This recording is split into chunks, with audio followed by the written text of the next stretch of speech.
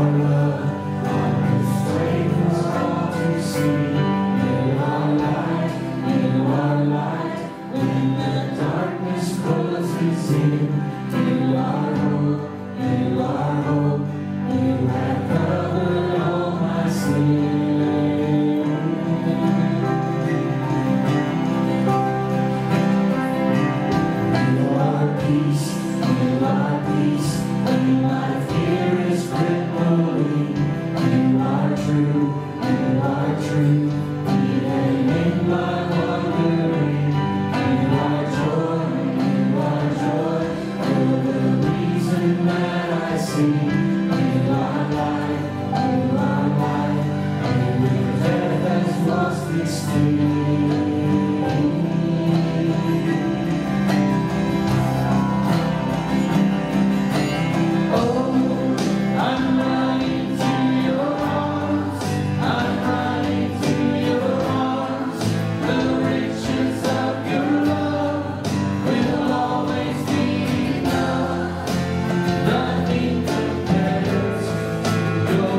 embrace, light of the world.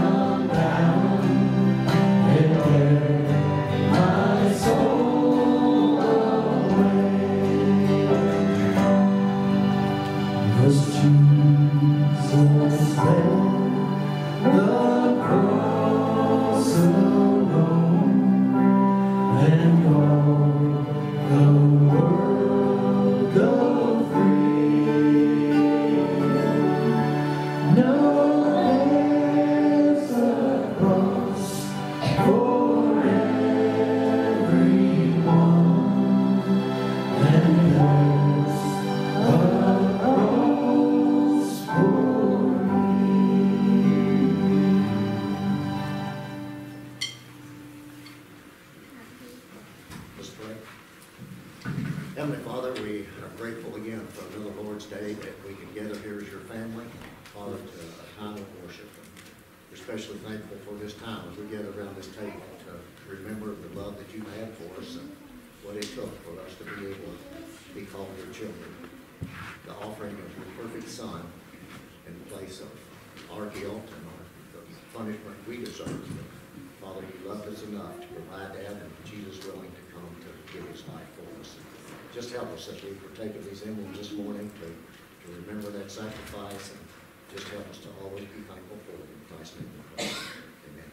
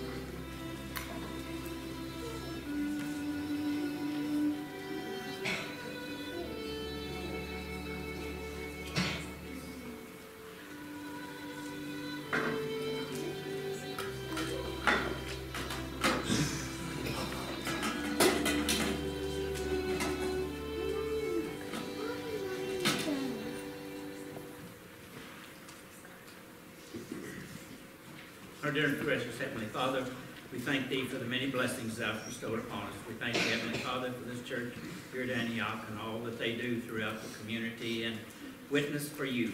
We just pray, Heavenly Father, that You will continue to bless us as You always have. We ask, Heavenly Father, to bless the gift and the giver this morning. We just pray, Heavenly Father, for our missionaries on the foreign fields, wherever they may be. We just ask, Heavenly Father, that You keep them safe. We just ask, Heavenly Father, now forgive us of our sins and our shortcomings. In Jesus' name we pray. Amen.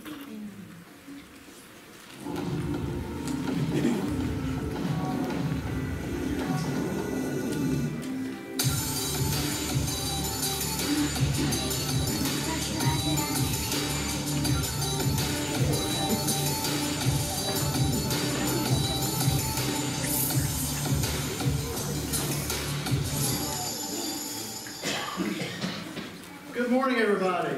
Good morning. Good to see everybody today. Ramona Williams, is this your birthday? We are going to sing happy birthday to Ramona Williams this morning. Happy birthday to you. Happy birthday to you. Happy birthday, dear Ramona. Happy birthday to you. Happy birthday. All right, we're going to dismiss the young people at this time. K through 5 can go with Trevor. And Toddler Village is Tab. Tab's got Toddler Village.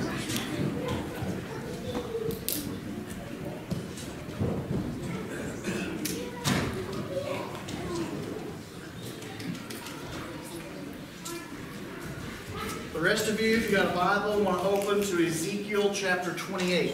Ezekiel chapter 28.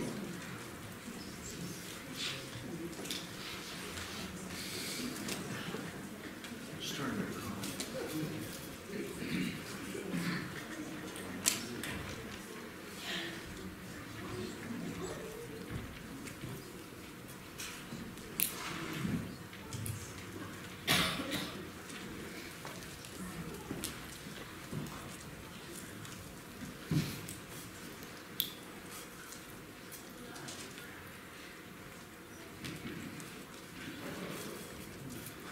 So it doesn't happen very often, but occasionally we will see a news report telling us about an airplane that has crashed. And that's always disturbing enough because a lot of you fly often enough, or at least you fly from time to time, that when that happens, we want to know what went wrong. It's nerve-wracking enough to get in a metal tube at 30,000 feet going 500 miles per hour, but when one of those things goes down, it's scary stuff. And we always see a lot of debris, a lot of carnage that are associated with a plane crash. And whenever that happens, the authorities tell us that they're looking to find out what happened by finding the what? The black box. That little indestructible black box that if they'd only made the whole plane out of that to start with, but nothing would have gone wrong in the first place.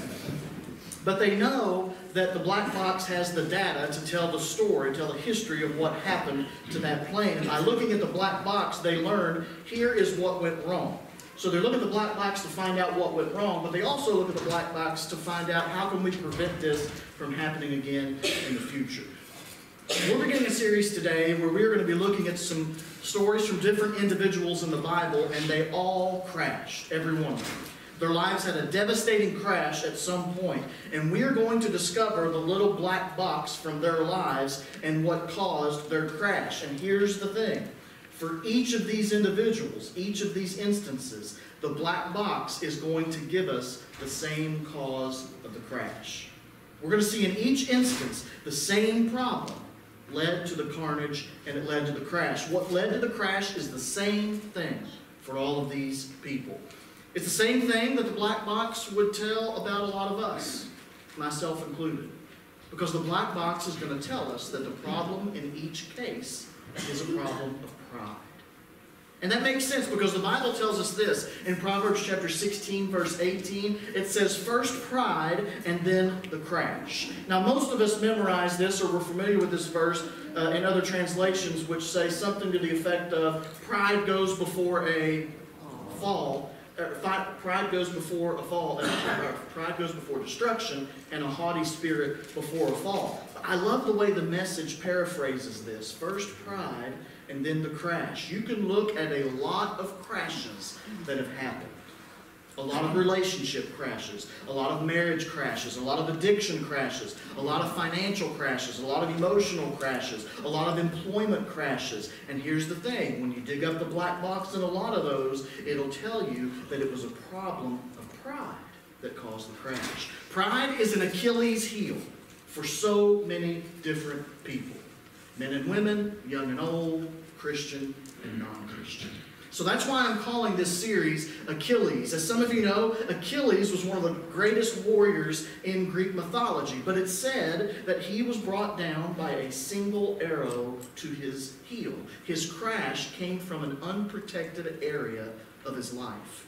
And so now we use the term Achilles heel to refer to a vulnerable, weak part of someone's life. And so the hope is that in this series we will be helped to avoid falling prey to this thing called pride that can be so destructive for so many. We want to address the pride in our life by seeing how devastating pride has been in the lives of other people. Because here is the tricky thing about the topic of pride. Anytime a preacher or teacher wants to study this subject or teach about this subject, there is an immediate challenge with pride. Kind of a weird thing, but I think it's true. The challenge is this. It is really hard for you and me to see the pride in you and me. And do you know why that is? It's because of the pride that is within you and me. The pride that I have keeps me from seeing the pride that I have. It's easier for us, much easier for us, to see pride in the lives of other people. I mean, when you hear about this being taught on for 4 weeks, you might think, well, I'm glad we're talking about pride because my husband really needs to hear this. He always has to have things his own way. Or I'm glad we're talking about pride because my wife refuses to apologize for anything. Or I'm glad we're talking about pride because, and we think of somebody else. We don't have much trouble spotting pride in another person. We struggle, though, to see it in us. That's what makes pride so dangerous. The pride within you and me can keep us from seeing the pride that is within you and me. But we can more readily see it in other people. So I thought, let's exploit this flaw, this tendency that we have to be able to see pride in other people rather than to see it in ourselves. Let's use that flaw and study some different individuals from Scripture. The hope is that we can see pride cause their crash, and maybe by osmosis or something, that we will prevent it from doing the same thing to us. Now, the first individual we're going to look at, we'll just look at Ezekiel chapter 28. We're going to be reading from Ezekiel chapter 28. There are really 2 individuals whose pride is being addressed here. We're just going to focus, though, on one of them. But before we read this, to give you some context, context is always very important when studying Scripture. To give you context of Ezekiel 28. Ezekiel is one of a group of men in the Old Testament days that was called a prophet of God.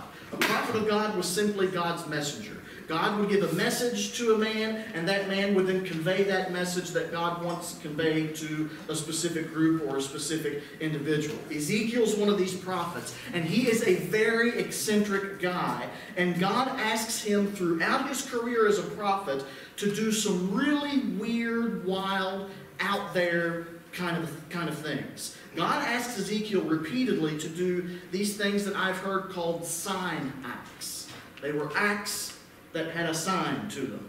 They would be visual illustrations of the people or the person that he was prophesying to. In most instances, it was God's people, the Jews. So, for example, one time, God says to Ezekiel, I want you to lay on your side for 390 days straight. And then when those 13 months were over, he had to turn over to the other side and be on that side for another 40 days. While he was doing that, he had to eat his bread cooked over a fire that was fueled by animal poop. I know. That's exactly right. Animal poop. That's how he had to cook his food. There were lengthy periods of time where Ezekiel wasn't permitted to talk at all. On one occasion, God tells Ezekiel, look, your wife is going to die. But when that happens, Ezekiel, you are not allowed to cry or to grieve in any way whatsoever. God tells him on another occasion, you've got to shave your beard, you've got to shave your head, but he's not allowed to use an electric razor or a Harry's razor or anything like that. He's got to use a sword. And when he's done shaving with his sword, God tells him to take a third of his hair and burn it, another third of his hair and chop it up, and then another third of his hair he's to scatter into the wind. Now the most well-known sign act, the most well-known story that we associate with Ezekiel is when God tells him to go to this massive valley and to preach. And this valley looks like something out of a horror movie because the whole valley is filled with numerous dry human bones. And God says, preach to the bones. Now, I've preached at some churches that had about as captive an audience as that. But Ezekiel starts preaching, and all of a sudden he starts to hear this rattling noise from across the valley. And the noise just gets louder and louder and louder and louder, and he realizes the bones are starting to come together to form fully formed skeletons. And then they start to develop tendons and muscles and skin and organs, and now all of a sudden there's these lifeless cadavers, these lifeless corpses all over this valley. And Ezekiel is stunned, he's speechless. But then God says, preach again. And he preaches again, and all of a sudden there's this strong wind coming from all directions, and the wind goes into the cadavers, and they stand up and start breathing, and they stand up like an army in unison. And God says to Ezekiel, this is a picture of my people Israel. See, at this point in history, the Jews had been overthrown. They'd been taken captive into a foreign country. They had lost their temple. They had lost their capital city of Jerusalem. Everything was in shambles. But in this story that we call the Valley of the Dry Bones, God was showing that he was going to resurrect his people in a sort of resurrection. He was going to bring them back to their homeland. They would rebuild the walls surrounding the city. They would rebuild the temple in the city. They would rebuild the city of Jerusalem, and they would have hope again. So that's kind of Ezekiel's track record. That's what he has to do. He's got it rough, to be honest with you. But man, this guy is faithful every time God asks him to do something. So we get to Ezekiel 28. Ezekiel is told by God to prophesy against a wicked king from a wicked city of that day called, well, of this day too, called Tyre, T-I-R-E. Tyre still exists today in Lebanon. It's one of the oldest cities on the planet. But in the Old Testament, Tyre was known for its arrogance and its wickedness. Well, God issues a warning to the king of Tyre through his prophet Ezekiel in chapter 28. Look at the first two verses. The word of the Lord came to me and said, Son of man, say to the ruler of Tyre, this is what the sovereign Lord says. In the pride of your heart, you say, I am a god. I sit on the throne of a god in the heart of the seas. But you are a man. You are not a god. Though you think that you are as wise as a god. Pretty simple stuff, really, right here. The king of Tyre is full of himself, so much so that he thinks he's a god. And God says through Ezekiel, no, you're the furthest thing from a god. But because of the king's arrogance, because of his pride, God says to him in verses 6 through 10 that he's going to bring an opposing army against him, and he is going to be overthrown. He specifically says in verse 8 to the king of Tyre, you are going to die a violent death in the heart of the seas. And then look at verse 9. Will you then say, I am a god? In the presence of those who kill you, you will be but a man, not a god, in the hands of those who slay you. So this is God's way of humbling the king of Tyre. It's his way of cutting this proud man down to size. Well, then you get to verse 11. And something happens. Most scholars believe that this is the equivalent of what we would call a eulogy. And Ezekiel preaches this eulogy about the king of Tyre. God calls it in verse 12 a lament. A lament is simply a truth that is sad and is being communicated. In this case, it's a sad truth being communicated about the king of Tyre and how he has fallen. But when you read this, something else is going on. Look at verses 12 through 14. You were the model of perfection. full of wisdom and perfect in beauty. You were in Eden, the garden of God. Every precious stone adorned you: ruby, topaz, emerald, chrysolite, onyx, jasper, sapphire, turquoise, and beryl. You were anointed as a guardian cherub, for so I ordained you. And skip down to verse 17. He says, your heart became proud on account of your beauty, and you corrupted your wisdom because of your splendor. So I threw you to the earth, and I made a spectacle of you before kings. Now, this is a difficult passage for a lot of scholars to dissect. There are varying interpretations of it. The most common interpretation is the one that I also hold, and it's this, that God is speaking about the king of Tyre through Ezekiel. Most everybody agrees with that. But God also seems to be talking to or about someone else at the same time. And this someone else is the individual who's really calling the shots in the king of Tyre's life. This individual is the devil. It's Satan. Satan has so warped the king of Tyre, and he's led him to become this epitome of evil. And so Ezekiel prophesies against the king of Tyre. On the human level, that's what we see. We see a human prophet prophesying against a human king. That's what we see in our natural world. But there is a parallel world to our natural world that is spiritual. So what is happening in that spiritual realm, in that world that we cannot see, is that the God of the universe is prophesying against this once beautiful angel who was called Lucifer. So starting in verse 11, a prophet is talking about a king. That's the realm we see. In the spiritual realm, I think God is talking specifically to and about Satan. I think we can safely assume this, because Ezekiel says here, you were in Eden. Well, the king of Tyre was not in Eden. Who was? Satan. This king is corrupt because Satan has allowed him to do that. Because this king is corrupt because the king of Tyre has allowed him to be. Ezekiel goes on to say, when he was in Eden, he says, you were this magnificent creature. He refers to him as a guardian cherub. And cherub is a form, a type of angel that we read about in Scripture. But at some point, he became full of himself. God says, your heart became what? Your heart became proud. So he was thrown to the earth as a punishment.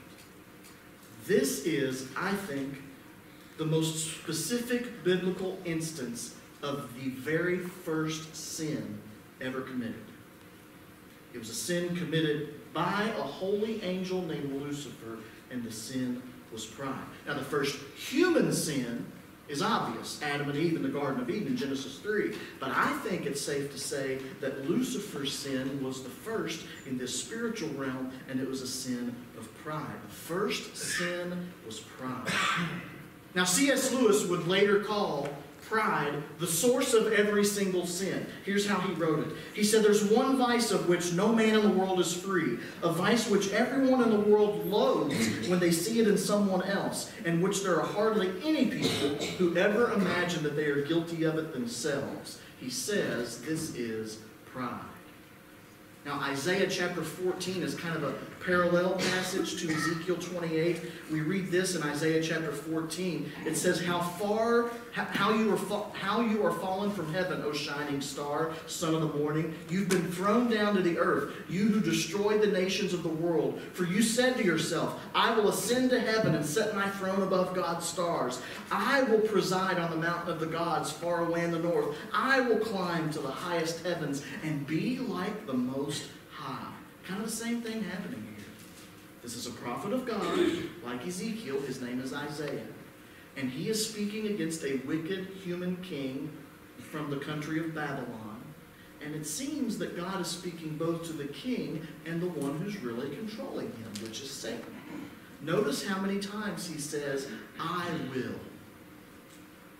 will ascend, I will preside, I will climb to the highest heavens. This king is a pawn of Satan, and he's full of pride, and everything he's thinking of is what I will do. So what we have here, I think, with pride, is this the first sin. It comes from Satan. Satan's pride led to his literal fall, and he lost his place in heaven. Pride goes before destruction, and a haughty spirit before fall. First pride, then the crash. When we find the black box from this wreckage, it tells us pride caused everything. Now here is what we hate to admit. We don't want to own up to this. It's hard to come to grips with this. But we regularly follow Satan in this very same path. This path of pride is primarily evidenced when an individual says, I'm going to decide for myself. I'm going to be God myself. I'm going to call my shots. I'm going to go my way.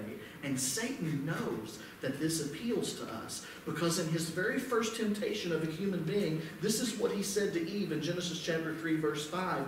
He says, God knows when you eat of the fruit that you've been told not to eat of, your eyes will be opened and you will be like God, knowing good and evil. You will be like God. You and I hear that temptation every single day of our lives. Satan whispers that into our ears every single day. Why listen to God? Why let him tell you what you can do and can't do? You have everything you need to make decisions for yourself. You see, for all of us, every day is like a trip to the Garden of Eden, and there is a snake there, and he is waiting for us, and we have to make the choice. Will I worship God and find my true place in this universe, or will I worship me and decide that I have a better plan than the creator of this universe? I would venture to guess that this is a temptation that you and I face every single day of our lives, multiple times per day. But again, we struggle to see this in ourselves. But there are some telltale symptoms of pride. There really are. Here are some symptoms that we do, in fact, struggle with wanting self to be God rather than God to be God. One symptom is that of arrogance. I'm always right. My way is the best way. When I'm my own God, I don't listen to the wisdom of other people. When was the last time you made one of the following statements? I was wrong. You were right. I should have listened to you. I like your idea better. Even when you don't realize it, there can be such arrogance present within us, and it's a symptom of pride. Insecurity is another symptom of pride. Hear me out. When I make me the center of everything, I am consumed with what other people think about me. And I'm terrified of being seen as a failure.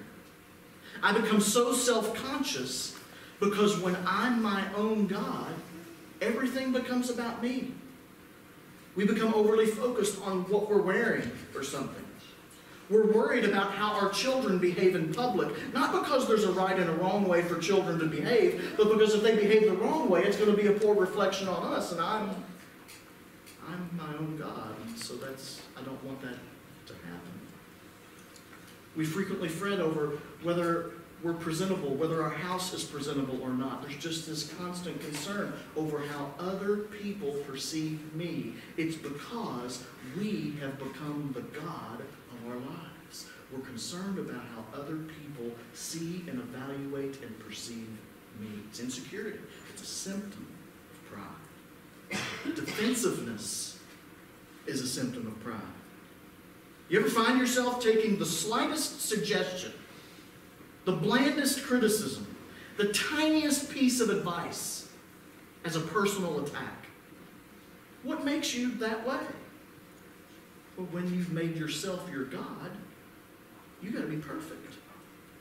Nobody else can possibly be in a position to elevate themselves to a position over you where they are right and you might not be.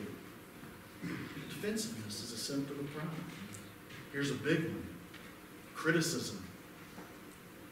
When you are the most important being in your life, that means what you like and what you prefer takes precedent over what everybody else likes and prefers and all their ideas.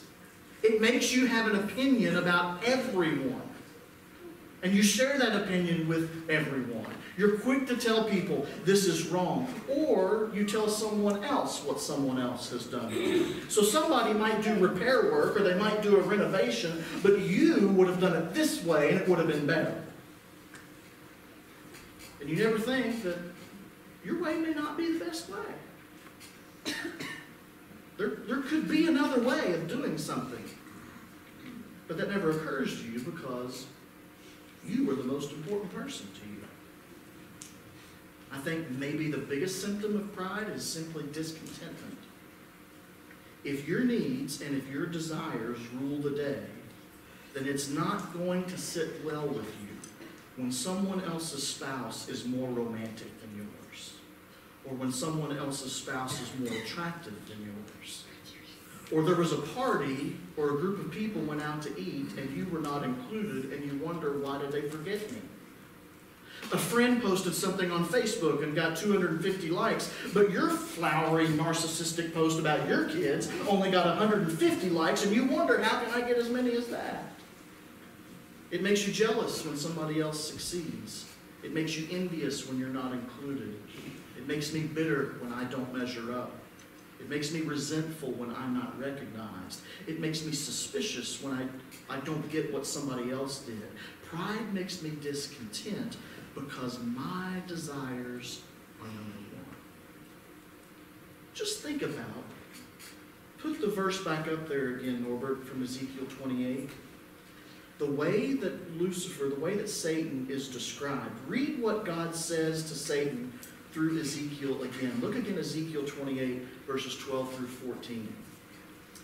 He says, you were the model of perfection, full of wisdom, perfect in beauty. You were in Eden, the garden of God. Every precious stone adorned you. Ruby, topaz, emerald, chrysolite, onyx, jasper, sapphire, turquoise, and beryl. You were anointed as a guardian cherub, for so I ordained you, God says. But he says, your heart became proud on account of your beauty. You corrupted your wisdom because of your splendor. So I threw you to the earth, made a spectacle of you before kings. Do a checklist here that describes what Satan, what Lucifer was like before he fell. God says, you were the model of perfection. No flaws. You were full of wisdom.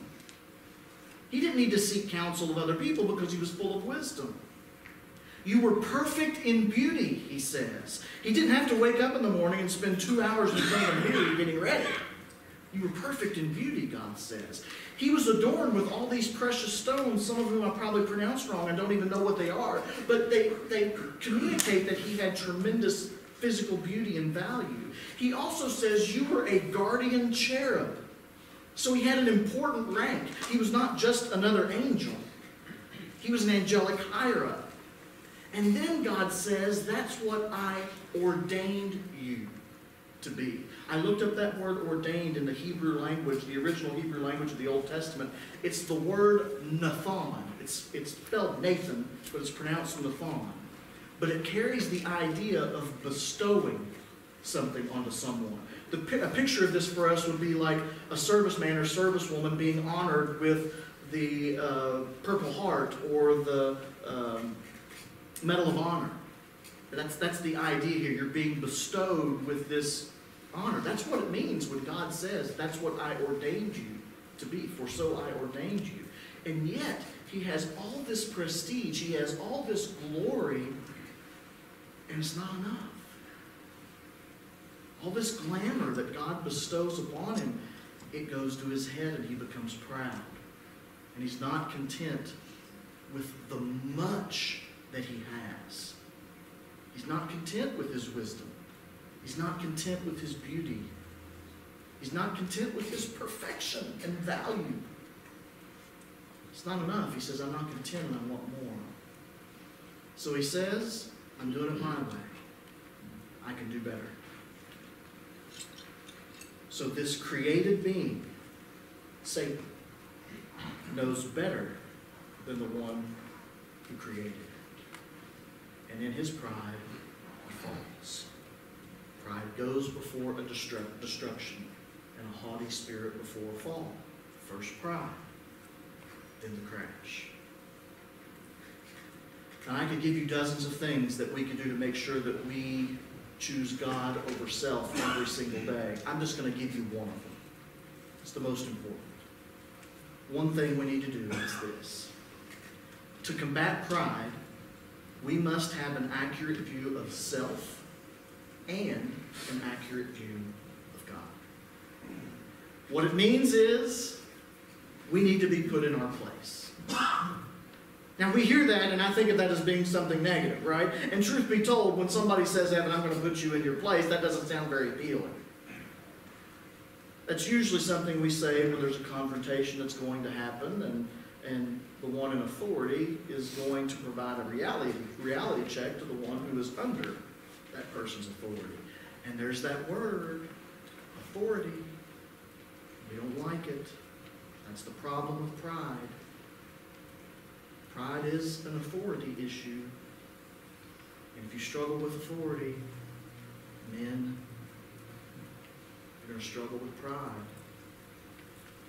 Satan's gripe with God was that he didn't want to be under God's authority. The problem with that, though, is this very glaring, basic reality. That Satan is created, and God is creator.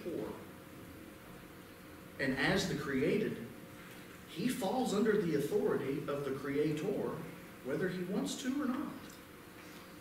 Whether he wants to submit to that or not. It's just how things are when you are created and he is creator.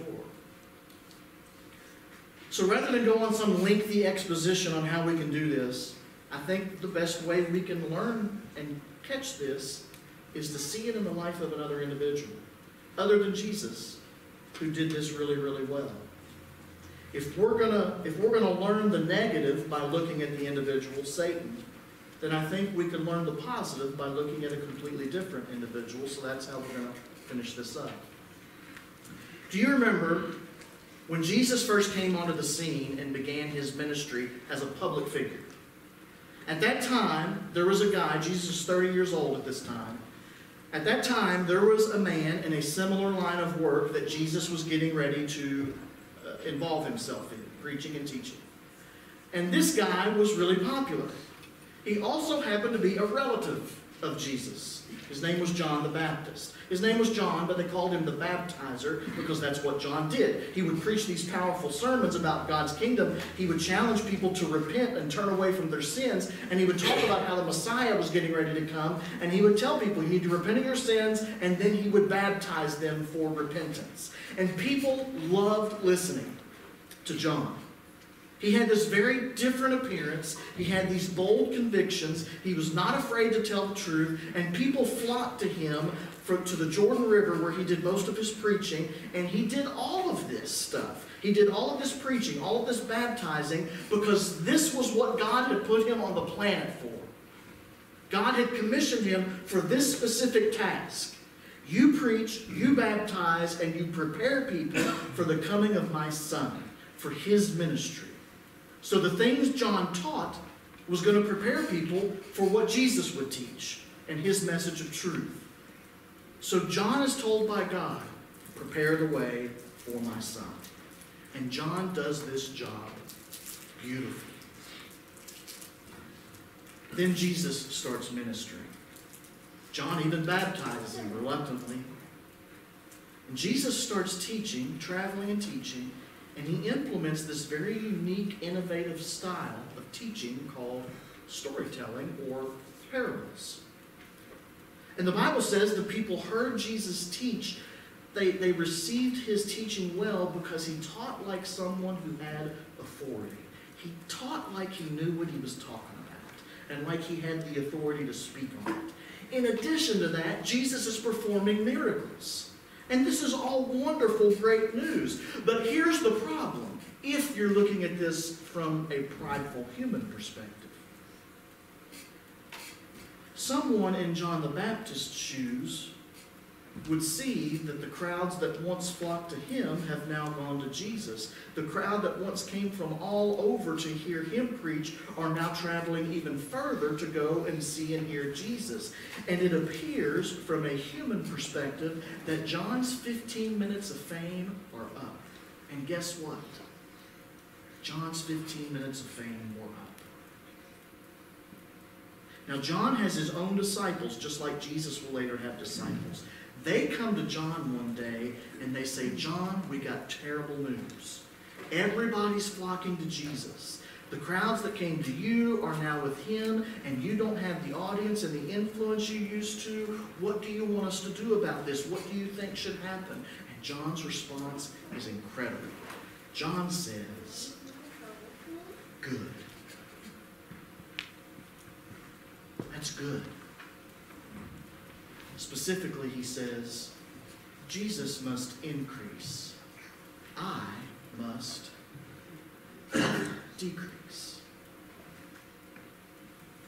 More him, less me.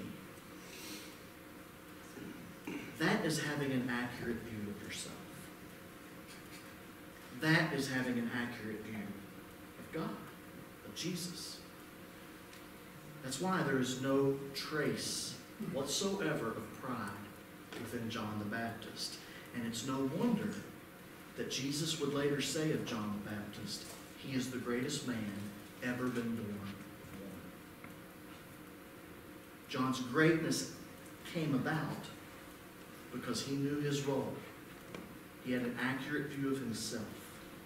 And he had an accurate view of Jesus. And he lived his life out of that reality. He lived his life out with that humility. Now here's the truth you need to know about you today. The accurate view of you and the accurate view of me is that we are all created. And we are all sinners. And we all are incapable of saving ourselves from that sin. But the accurate view of Jesus is that he is the creator. And he is sinless. And he can save us from our sins through his death and resurrection. So your responsibility in light of this truth is to accept Jesus humbly as your Lord and as your Savior. This morning we're going to sing a song of invitation to give you that opportunity to say, more Jesus, less me. For you to surrender yourself to him in humility right now. Let's pray.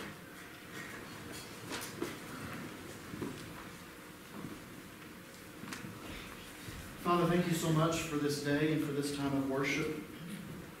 Thank you for this story that we've studied today, the origin of our enemy, and how we can learn from him, and how we can see that we have followed him in this path of pride that we have all traveled at some point. Father, we thank you that you teach us through your word and also through guys like John the Baptist how to prevent that pride from becoming a hindrance.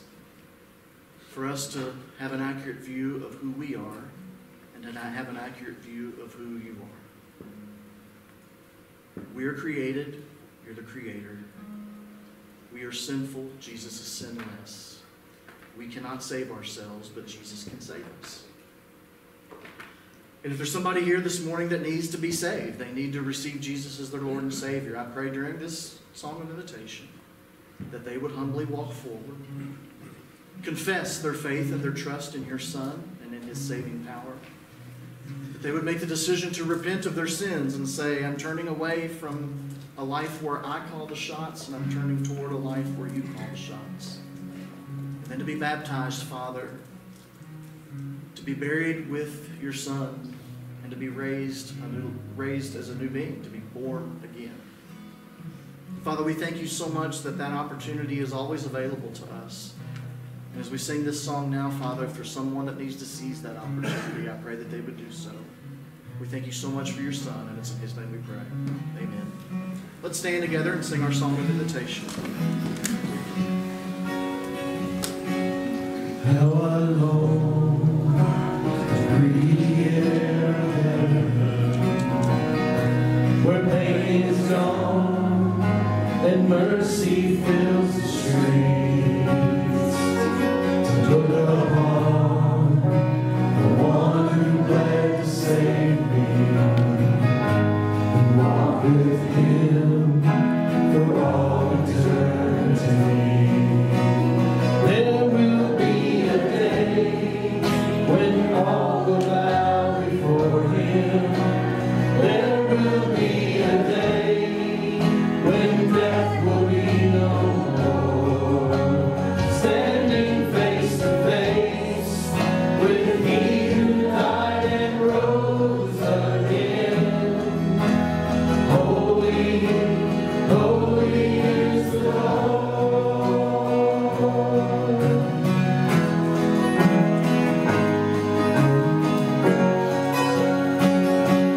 Every prayer we pray in desperation, the songs of faith we sang through doubt and fear. In the end, we'll see that it was worth it when he returns to wipe away our tears. There will be a day when all will bow before him. There will be a day when death will be no more. Standing face to face with he who died and rose again. Holy, holy is the Lord.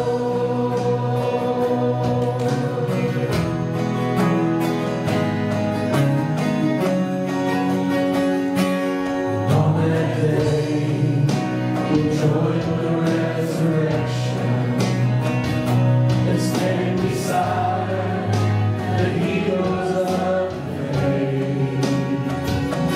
With one voice, 1,000 generations sing, worthy is the Lamb who was slain. Forever he shall reign. Let him be today. We shout for him from heaven. With angels and the saints, we raise a mighty Lord. Glory to our God, who gave us life beyond the grave. Holy, holy is the Lord. Let him be today. We shout to him of heaven. With angels and the saints, we raise a mighty Lord.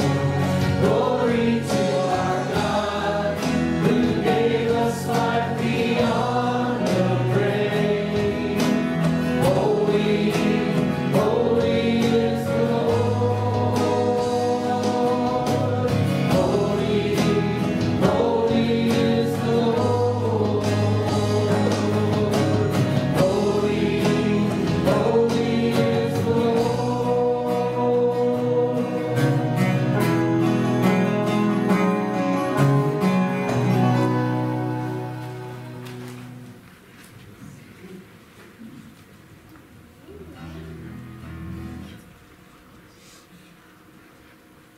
Yes.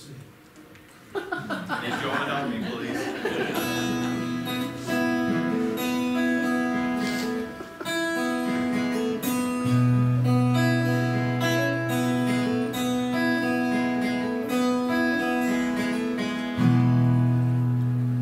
I got the devil on my throat, got the blood on my hands. The ones that I love are in danger.